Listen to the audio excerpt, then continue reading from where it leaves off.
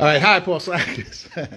Well, I'm very close to Four Winters, a film by Julia Mintz, a story of Jewish partisan. Am I saying that right? No, partisans. Partisans. That's why I have a lot of people here to help me. Resistance and bravery in World War II. And look at all those awards, and it should have 1 million of them, and it should get an Oscar. But the important thing is the story behind this, of what we're going to talk about.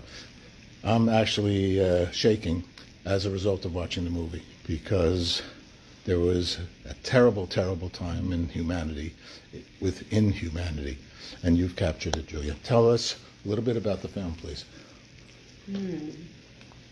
Well, we started this film a long time ago. It's been a passion project since it started, and we have interviewed people all over the world for the film.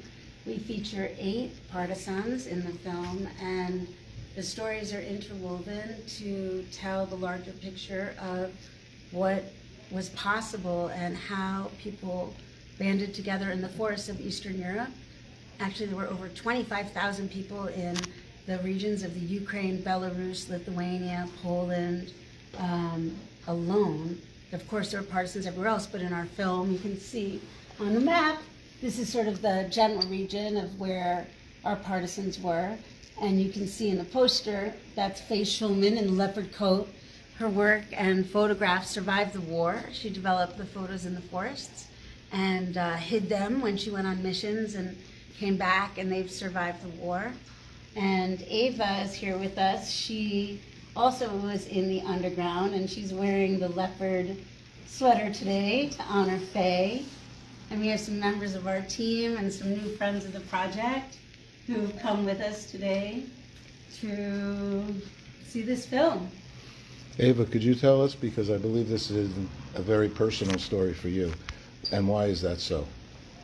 My brother John was a partisan who was killed on the 4th winter. He was 21 years old, and he was trying to join Tito's forces in Yugoslavia, but he never quite got there. He was killed by the Nazis. And I was so fortunate when I met Julia and realized that she was making a monument to the martyrs, to the partisans, and allowed me an opportunity, the greatest and most intimate opportunity, almost 70 years later, to pay tribute to my brother John. I think you used the right word after seeing the movie, a monument. This movie's a monument. You're Spielberg, and has Spielberg seen this movie? I'm just asking right here, right now.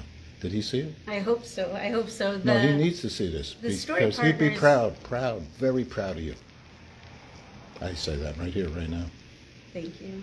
Thank you. The Story Partners Foundation, his new foundation, actually helped us transform the entire soundtrack and create the music for the film through a grant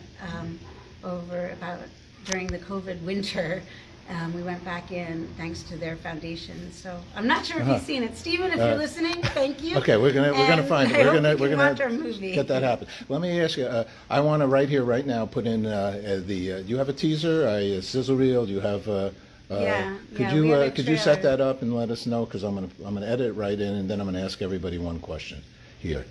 Okay, actually Zen's here as our co-producer, could probably answer that even better in terms of how to get to the trailer. Well, either get to the trailer or I'm going to edit it right into this piece. Okay. This is we do the Facebook here right now, and then we make a show.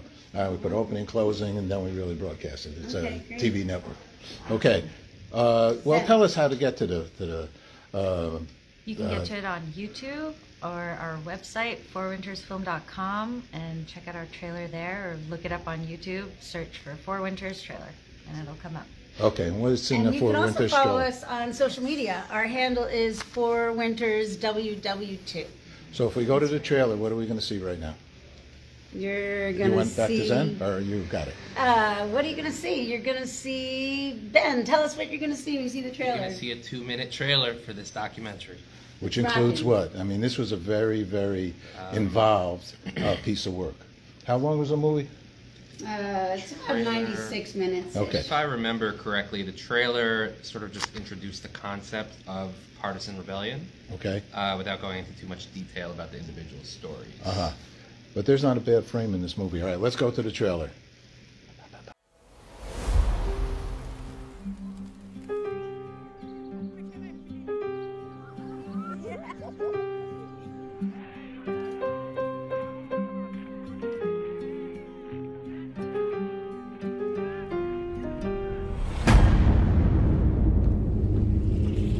They were hunting Jews to capture us and kill us.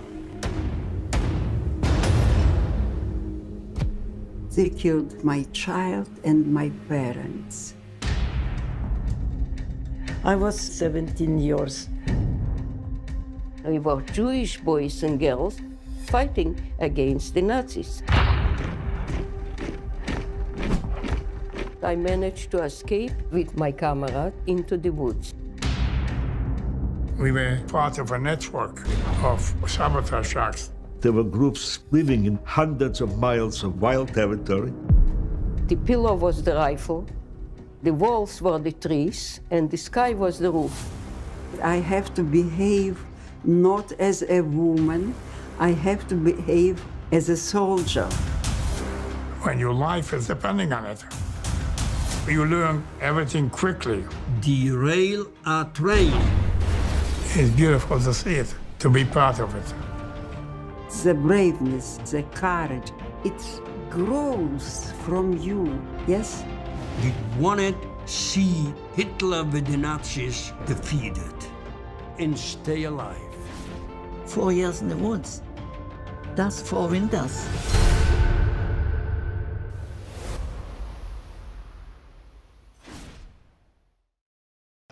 Okay, I want to ask one last question, and this is personal for each one of you. What is, and especially after seeing the trailer and being involved with this project, what does peace mean to you? And if you could say your name, please. Gosh, what does peace mean to me? My name is Zen. Peace to me means understanding between people. If we can talk to each other and understand each other, I think peace will follow. Okay, thank you. So Marilyn? Marilyn didn't fast, one of the executive producers on our film. Couldn't have made it without her. She's been with me since day one. Peace means the ability to see your neighbor as yourself and treat them the way we want to be treated. Very nice, thank you. Thank you both. And your name is? My name is Alexia Brovsina. I think peace is not something that is achieved by default. It's something that you have to really fight for in a way, kind of ironic that you have to fight for peace. But this movie really shows how the partisans were so bravely involved in the World War II and how they helped to unite the world. Aha, that's beautifully stated, beautifully stated. And for yourself, sir? My name is Sho. I think that peace requires a lot of thought and understanding, and it's not simply done. And I think that it requires a lot of cooperation and hard work, and it's to connect that to Four Winters. I think during that time it was clearly a dark time, and even now we're still going through troubles, trying to understand one another. And I think that, it's rather difficult, but I think that we can get as close to it as possible over time. Beautiful. Thank you so much. Thank you. Sir? I'd say peace is sort of a way of mind or a state of existing, which is the absence of strife. So sort of a way of listening, relating to others, and, being peaceful, not fighting. Thank you, thank you. Julia, could you, and then let's, in due respect to Ava, let her say her thoughts at the end. I love what everybody said. I think it's all the things that everybody said here. I loved especially the idea that it starts with a state of mind, and then it's all the things that everybody just expressed. I mean, it's a choice. It's an individual choice, and then from that choice, I think we have to be active, like you were saying. You know, we really have to be activated to pursue that choice and do what we can in pursuit of the life that encompasses peace. All about life. Nice life, kind life, giving life. Eva? And for you? Peace is not the opposite of war. Peace is what we have achieved or hope to achieve as we became a civilized community, humanity. Peace is what we aim for, what we yearn for, what we have to build towards, because mankind deserves that monument. Okay. So peace is not the opposite of war. Okay, well, congratulations to you all. A film by Julia Mintz, 4 Winters. Congratulations. Yay!